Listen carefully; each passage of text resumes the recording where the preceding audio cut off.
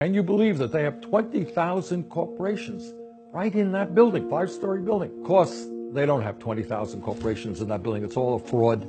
A group of investigative journalists released over 13 million files known as the Paradise Papers, exposing just how bad this situation has become. These papers show how a handful of oligarchs in the United States and throughout the world get richer, much richer, by hiding their wealth and profits offshore to avoid paying their fair share of taxes. You know, it's a funny thing.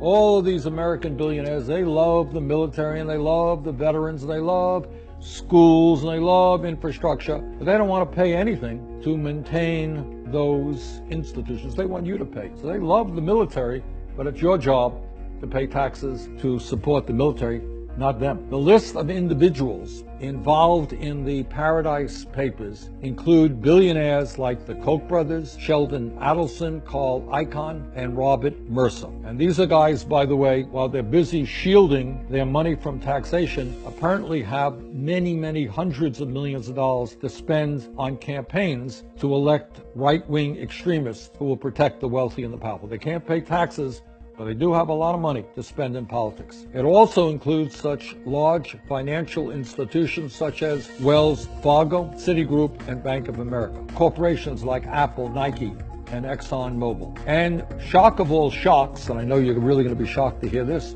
it includes members of the Trump administration like Secretary of State Rex Tillerson, Commerce Secretary Wilbur Ross, Chief Economic Advisor Gary Cohn, and Treasury Secretary Steve Mnuchin. Offshore tax evasion is a major problem not just for the United States, but for governments throughout the world. We must take action now to put an end to this socially damaging and extortionately costly scandal. In 2012, the Tax Justice Network released a statement and a report that is absolutely incredible. And in that report, they estimated that at least $21 trillion is being stashed in offshore tax havens all over the world. The situation has become so absurd that one five-story office building in the Cayman Islands is now the home of nearly 20,000 corporations. So that's the building that's right behind me. These corporations are using that address in the Cayman Islands in order to avoid taxes. In the United States, offshore tax evasion costs our government about $160 billion